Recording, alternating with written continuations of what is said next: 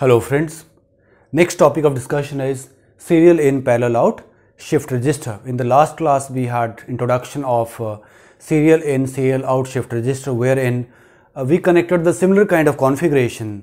Input was serial in and output was taken from LSB flip-flop, and this was the point from where we have been taking output.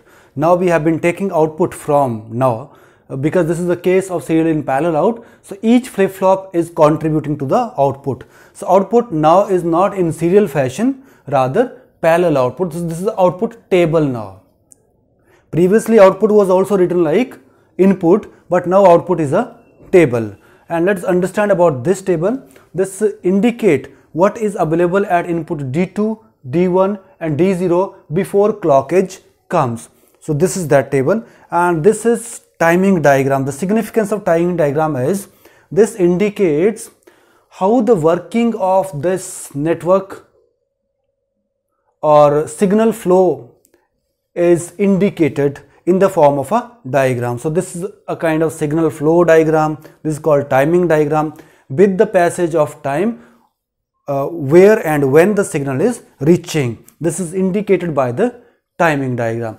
And this is the data we are talking about, 101101, which we have been putting at the serial inputs terminal. So now let us find out that initially all the flip-flops are reset. It is considered that we have been assuming delay flip-flop 2, delay flip-flop 1 and delay flip-flop 0, and all of them are connected in this fashion. This connection fashion is same as that of serial in serial out shift register. Only difference is here output we are observing is for each flip-flop. Now let us say initially Q2, Q1, Q0 is all 0, and this is output of each flip-flop initially.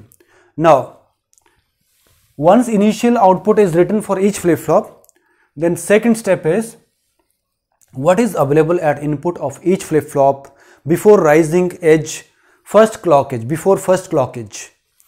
So this will be before clock edge comes, data here will be 1 and data here is 0, data here is 0.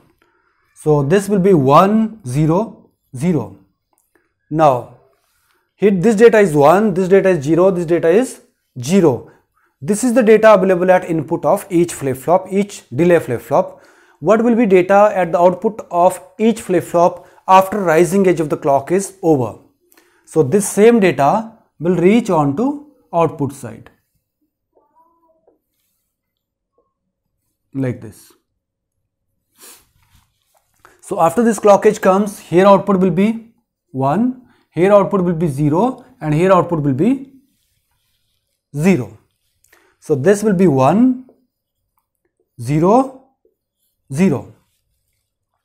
Now let us put it in the output table. Now next will be again what is data available at input of each flip-flop. This 1 is reached here, this 0 is reached here, this 0 was reached there. Now what is available at input of each flip-flop before second clock edge? This 0 will come here now, this 0 will come here, this 1 will come here and this 0 will come here before rising edge of the clock, because it is interconnected. So whatever is here will reach here, right? So this is 0 1 0. So let us write 0 1 0. Okay, if 0 1 0 is input of each flip-flop, what will be output of each flip-flop after rising second edge of the clock, after this clock? So it will be 0 1 0 at the output side. So 0, this 0 will go there, this 1 will come here and this 0 will go there. So 0 1 0. So 0 1 0 will be output after second clock edge, 0 1 and 0. Now again the same question, what is available at input of each flip-flop before third clock edge? So before third clock edge, this 1 will come here, 0 will reach here and this 1 will reach here. Okay, so 1 0 1. 1 0 1. So 1 0 1 will be at input of respective flip-flop. 1 0 1. What will be output of respective flip-flop after clock edge is over? 1 0 1 only. So this will be 1 0 and this is 1. So you write it here 1 0 1.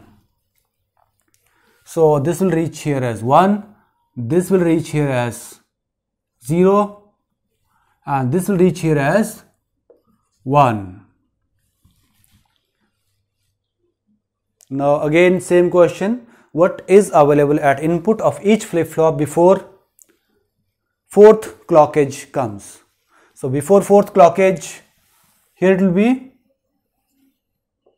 1, this 1 will reach here, this 0 will reach here, right? So this will be 1 1 0, 1 1 0. If 1 1 0 is at the input of D2, D1 and D0, what will be output after 4th clock edge? It will be 1 1 0. So let us write it as 1 1 0, 1 1 0.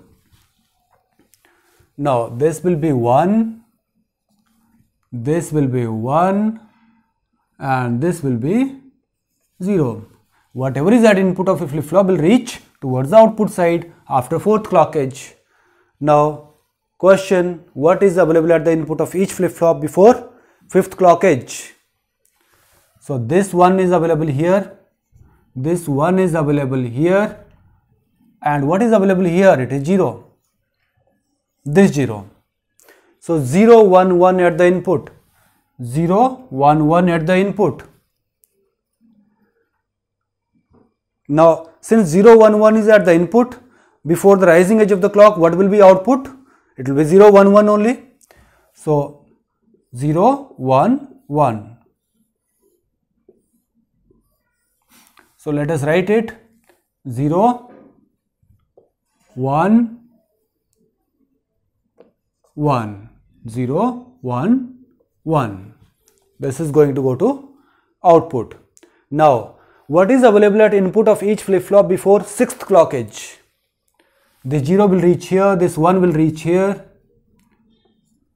1 will reach here, and input last data will reach here. So it will be 1 0 1, 1 0 1. Now 1 0 1 at input of D2, D1, D0 respectively, what will be output after 6th clock edge? It will be 1 0 1, 1 0 1. So 1 0 1. So this input data is completely inserted into this network and we have obtained output Q2, Q1, Q0. So this is your complete output table. Now you note that input data was 1 0 1 1 0 1, 1 0 1 1 0 1. So this is same.